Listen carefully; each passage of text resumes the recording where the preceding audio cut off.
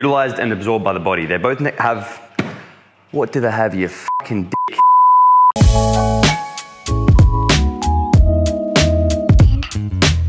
What's going on, guys? It's Zac Perna here, and today I'm going to talk about the differences between the two proteins, OxyWhey Lean and IsoPept Zero.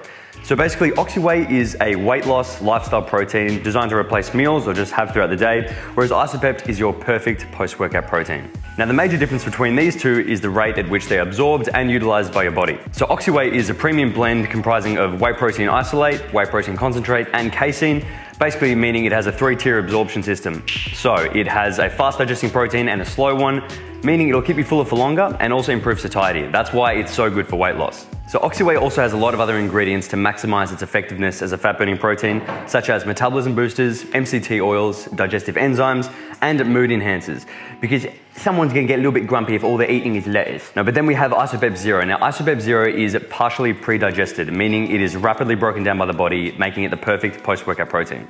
Now, IsoPept doesn't need any of the added digestive enzymes in it due to the extremely thorough filtration and hydrolysis process, leaving almost zero lactose detectable, making it the perfect post-workout protein. Now, if you guys want to go flavors, my favorite is OxyWhey in vanilla. That's my all-time favorite protein. I have this before bed, during the day, smoothies, whatever it is. And IsoPept, I love chocolate peanut butter, but also the chocolate is just absolutely amazing. So, guys, I hope you enjoy. Let me know what you think, and see you in the next one.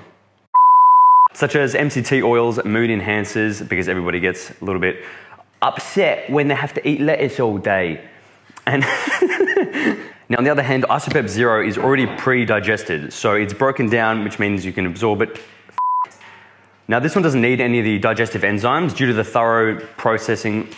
Fucking isolate. Now, IsoPept doesn't need any of the added digestive... Stop mumbling, you bloody muppet.